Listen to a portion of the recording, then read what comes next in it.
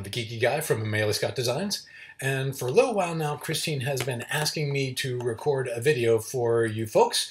It's all about CDs, folders, and files. Now, since this is my taxes, and since this has nothing to do with computers, I'm going to make a confined decision and get rid of those. We will go to the computer now, and I'm going to show you how to move files from one place to another and answer the phone at the same time.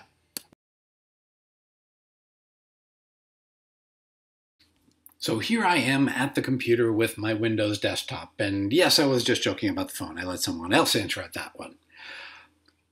What I'm going to do is I'm going to open a Windows Explorer window. Now that's different. Windows Explorer is different from Internet Explorer. Windows Explorer is the one that's down here on my screen. It shows up right at the bottom. Looks like a file folder.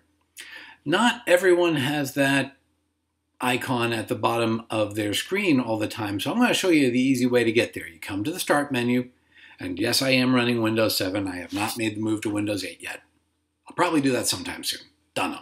Okay, so I click the Start menu, and I come up here, and I'm going to go to my computer. And that opened up a window for me that shows the different devices on my computer. And when I pop my CD in my CD drive, the CD is going to show up right up here in just a second. And here it is. It shows up as a CD. I can click on the edge-to-edge book, and it shows me the files on my CD. That's what I want to see. This is what a USB storage device typically looks like. Now, there are a couple of different configurations of these that you'll typically see. There's this one, or there's this kind of USB device, or they can often look like this. Now, you'll also hear them called all kinds of different names, like a jump drive, a thumb drive, a USB drive, or a memory stick, or for the really technical people, a sticky thing. So you want a device that looks like this, not like this. That's a different kind of sticky thing. Now, one other aside, that's what USB devices normally look like, but people are getting really inventive out there with their USB devices, and now you can get them that look almost like pretty much anything at all. For example, a donut, or a thumb for really odd people who really want a thumb drive. And then, of course, there's the cute teddy bear thumb drive that looks like this when you're storing it, and looks like this when it's in use. There you go. Very inventive people. Now, back to the main thing we were doing. So, I've got my CD in the drive. I've got my files for the CD on my showing up on my Windows Explorer. I shall now plug my USB to my USB slot. And it pops up a menu like this. Most of the time, that will show up. The computer is asking me, hey, I found a USB drive. What do you want to do with this? I'm going to click the link that says open folder to view files, because I want to do that. And lo and behold, it opens up another window, Windows Explorer, calls it a removable disk because that's another name for it. That's what the computer calls it. Now, I'm going to come back over here to the file, or to the folder, sorry, with the CD files, and I'm going to open up the, this happens to be the CD for Amelie Designs Edge-to-Edge Quilting on Your Embroidery Machine. It's the CD that comes along with our book. If you don't have one, you need to have one if you have an embroidery machine, because you can do great things, quilt your quilts like you would with a long armor, but with a regular embroidery machine. So I am going to select the Bernina files, and I'm going to select the two files that I want. I want to use the Boardwalk files. I'm going to select the large A and large B files. The way I did that was I clicked on the first one, I held down the Shift key, and I clicked on the second file I wanted, and as you see, they are both highlighted. Now I will click keep holding down the mouse button, and I'm going to drag them over here to the removable drive, the USB memory stick.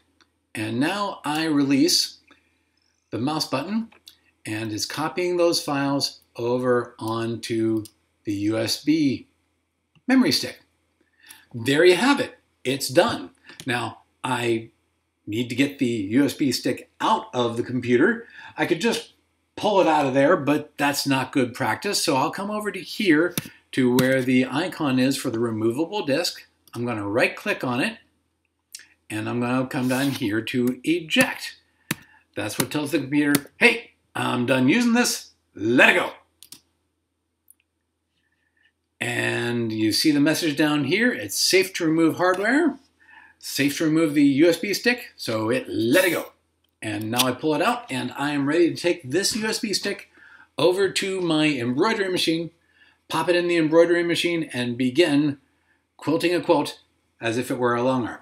You can do this with any kind of files, of course. I just happen to show you some of ours.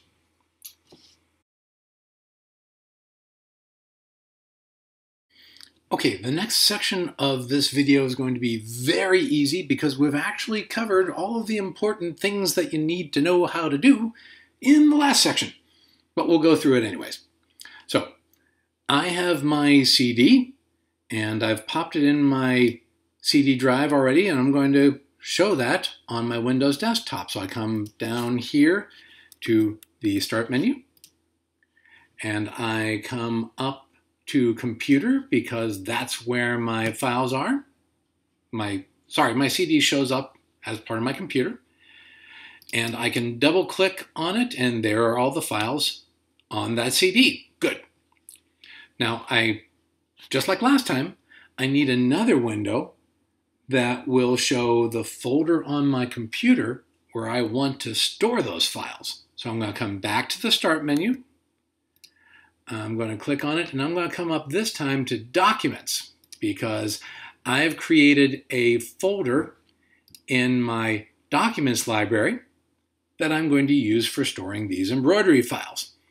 Now, I created that earlier just by clicking the New Folder button right here. It created an empty folder for me. I gave it a name, and now I'm ready to use it. You see that the folder is empty. Not for long. I'm going to come back over to the window for my CD. I want to work with the large embroidery files, so I'm going to double click on that. Now, I also know that I have a Bernina 880 machine, so I'm going to use the EXP files. Now, I'm going to pause for a second. Those are the files I want, but I've actually seen it a number of times where people just kind of take all of the files on the CD and drag them over to their computer. There's nothing particularly wrong with that, but if you do that now and then, no problem. But if you do that a lot, you're actually going to end up with thousands of files clogging up your computer that you never use. So I'm going to just select the file folder that has the files that I need. I'm going to double click on that to open it. And then I'm going to select the files I want. I want to copy all of the Bernina format files, all of the EXP files that are on this part of the CD. So I clicked on the first one to select it. And oops, I thought I wanted to rename it. I'm not going to do that. And then I drag my slider down. I'm going to hold down my Shift key. And I'm going to click the last file in the list. And as you see, it highlighted all of them. It has selected all of those files. Now, I bring my mouse pointer over top of one of the icons. You could click in other places, but hitting the icon is an easy way to make sure you get it right. I'm going to click and hold down my mouse button, and I'm going to drag it right up here. That's the folder where I want to store the files. Now you notice that right below my mouse pointer, it says it's going to copy files to that file folder. That's exactly what I wanted to do. So now I release the mouse button, the CD spins, magic happens, and voila, the files are over here. So I now have a copy of the files on the computer where I want to store them. It's just that easy.